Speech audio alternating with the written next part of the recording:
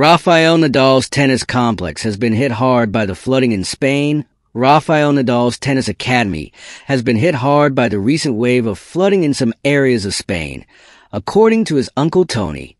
Over 200 people have died in affected regions from what is the country's deadliest natural disaster in living memory. The unprecedented storm brought intense rainfall to Mallorca, where Nadal's tennis complex is located.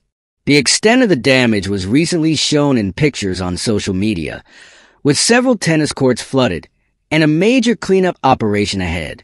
The disaster was triggered by an intense storm system known as Dana, which brought a barrage of torrential rain. Some rivers burst their banks as a result of the deluge, with the overflowing water causing widespread destruction in many areas. Speaking at an event in Madrid, Tony confirmed that Nadal's tennis academy was ravaged by the flooding, but was quick to put things into perspective given the lives lost. He told Flash Score, "It affected the academy. It did a lot of damage there, but I think it is insignificant compared to the tragedy we have lived through in Valencia.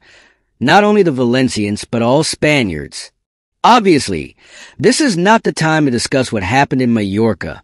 I, in particular, have experienced it with great sadness because losing so many lives all at once is hard, very hard.